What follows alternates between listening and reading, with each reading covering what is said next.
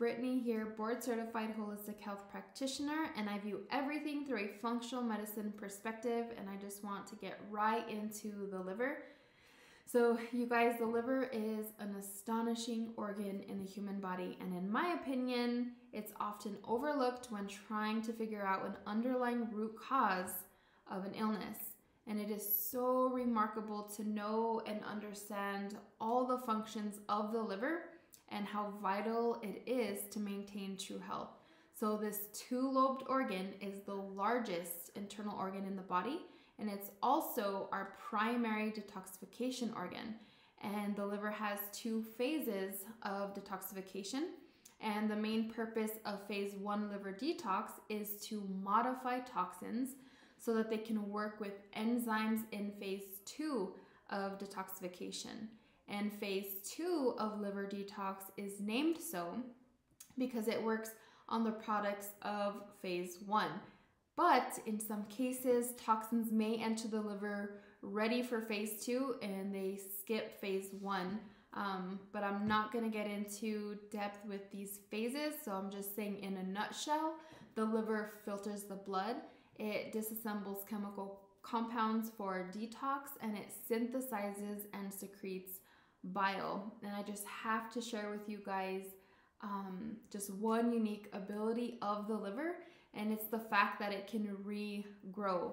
And a recent study stated, and I quote, "Liver regeneration remains an extensively studied topic as the liver is the only organ capable of complete regrowth after 70% removal," end quote. So that's amazing, guys, and I just had to share that. But to prevent chronic illness, it is crucial to keep our liver healthy and prevent it from becoming congested and damaged and leading to liver dysfunction. So lots of things can contribute to this, starting with environmental factors.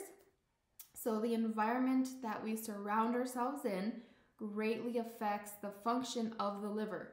So the liver is overloaded and burdened due to daily chemical exposure, which then leaves it functioning very poorly.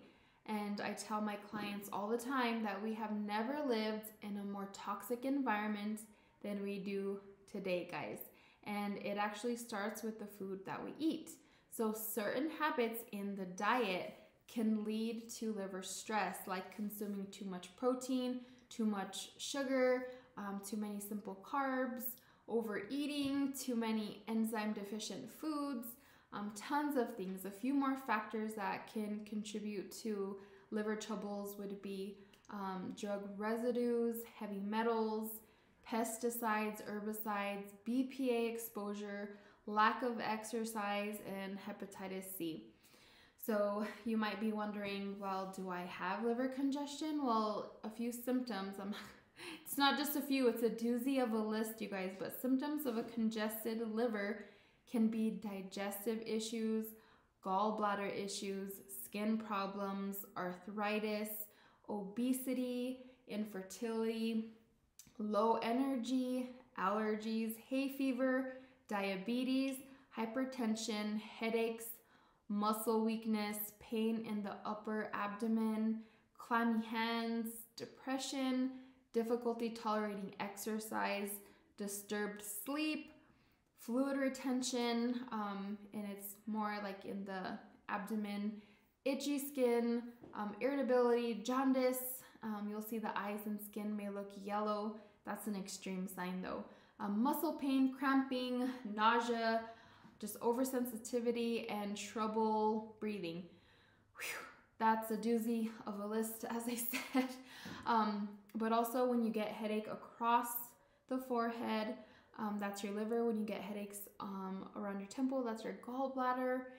When you get pain between your shoulder blades, that's liver dysfunction. If your stomach just gets upset after eating greasy or even healthy saturated fat foods, that can happen. So there are numerous natural remedies to easily apply to help cleanse and support the liver, and a few lifestyle applications that would love on your liver would be to avoid alcohol, Avoid late night snacking and go to sleep before 10 p.m. because the liver regenerates from 11 p.m. to 3 a.m. So it's important to get to bed before 10 or at least by 10. You're going to want to relieve the liver of extra toxins by drinking clean water, maybe using an air filtration system in your home. Avoid eating and drinking from plastic. Use organic cotton sheets. Avoid EMFs, and I went over EMFs in another video. You're going to want to eat clean organic food and get enough fiber intake, and please avoid the trans fat foods and oxidized oils. You're going to want to consume high quality protein, those grass-fed meats and organic meats. So consume nutrient-dense foods like bitter greens, citrus peels, shiitake mushrooms, beets, cruciferous veggies, turmeric, all of these things. God has given us amazing superfoods to help nourish our body and just bring life and nourishment instead of sickness and toxicity. We just have to utilize those foods. You can drink some organic green tea. You can consider adding in some spirulina or chlorophyll or chlorella, tons of things. You want to make sure that your vitamin deficiency is brought back into sufficiency. And of course, organic juicing is great, using the organic produce. I have a recipe too for your liver on my channel. So all of these ways are great to love on your liver, but I have to say, in addition to this healthy lifestyle, a very specific liver gallbladder flush that I have my clients do is the game changer. My clients pass liver flukes and gallstones that they didn't even know that they had. This flush opens up this vital drainage pathway to get things properly moving and out of the body. And you can only get it through a CellCore practitioner, which I am one. I don't have the bottles near me, but this is what it is. And it just consists of these 3 supplements, and you take 4 of them each twice a day, and it flushes everything out. It's amazing, you guys. The next thing that I also recommend to my clients to incorporate for this healthy lifestyle is a castor oil pack. And you have your castor oil here, and you have your organic cotton pack here, and you're literally just gonna pour some of this on there and just blot it through, and you're gonna put it on your liver. But before I talk about other things, castor oil packs not only cleanse and detoxify the liver, but it also improves sleep. It improves bowel movement. So if you're constipated, it'll help regulate you. If you have diarrhea, it'll help regulate you in that area as well. It helps with stress. It helps you cleanse better. And most importantly, it boosts your glutathione production. So your glutathione is your master antioxidant. So very, very important.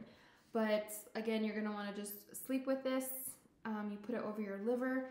If you're on your cycle and you have bloating or cramping, you can just wear it over your uterus, and it'll just help with that and shorten your cycle. It helps with so many things, you guys. And there's also a thyroid castor oil pack that you can wear if you're having thyroid issues, whether it's hyperthyroid or hypothyroid. This is really, really great. So my favorites is the liver gallbladder flush. We call it the 444, and castor oil pack, you guys. Castor oil pack is amazing, and you can just utilize it as, just make it part of your routine for life. It's amazing and that beneficial. So you can also add herbs to your daily routine just to help keep your liver in optimal function. A lot of people know about milk thistle, so it's a well-known herb that helps the liver. So like milk thistle and wormwood and garlic, they all have properties to rebuild and regenerate the liver. Dandelion root and ginger and clove and horsetail are excellent herbs to flush toxins from the liver as well. And lastly, The last remedy that I often recommend to help cleanse the liver is a coffee enema, and that's usually not everyone's favorite. But coffee enemas are amazing, you guys. I highly recommend you do them. Coffee contains caffeine and antioxidants and other properties that flush out toxins in the digestive tract, including the liver. So these properties reach the liver via the hemorrhoidal vein, and one study even explained as these properties get to the liver, it is believed to cause dilation of bile ducts and excretion of bile through the colon wall. So this is helping to promote healthy bowel function and eliminating toxins efficiently. Coffee enemas should not be the primary protocol for liver cleansing, and certainly isn't for everyone, but it is definitely great to incorporate into your healthy lifestyle. But just in conclusion, we should just remember that food is medicine, you guys. Every bite of food you take will either feed disease or fight it. So eating organic, non-GMO foods, lots of veggies should be our primary remedy to maintain liver health. But even on top of the clean food, you need clean water, you guys. Clean water that doesn't have all the chemicals and toxins in it. So I'll have to make a video on water to explain which one is the best. I'll briefly mention it now. It's distilled, and that's controversial, but I will explain why distilled is best. But if you're using reverse osmosis, that's obviously way better than your tap water or bottled water. So yeah, lots of things, you guys. If you feel like you have liver dysfunction or a congested liver, reach out to me and I would love to help you get back into optimal function and achieve true health. So I love you guys, and I will talk to you soon.